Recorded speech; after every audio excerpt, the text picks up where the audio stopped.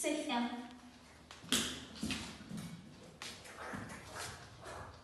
And who's that? He's called Oliver. Oh, well, it's good that he's wearing a helmet. There's Michael. The one with the magazine? Yes, and the silly hat.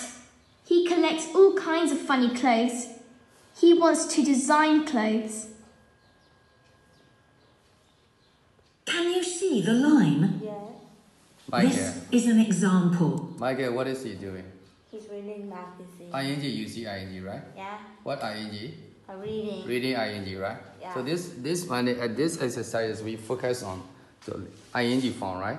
Yeah. So but ing form, we need to know ing mean, you know that. First, we need to know action verb, right? Yeah. Action verb is, for example, you say eat to arrange or like the last eat mean eating, right? Trying in this way, we know that. So this one, when you know verb ing, we can do this exercise. Part one, right? Yeah. That's why we need to focus on ing only, right? Okay. Our camping trip was amazing. Can you see that girl?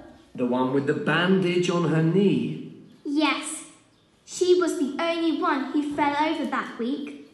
But look, she's jumping across that dangerous stream again. What's her name?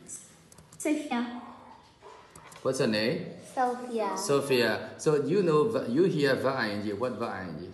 Jumping. Jumping across me. J for jumping. Jumping. How many girls are jumping over there?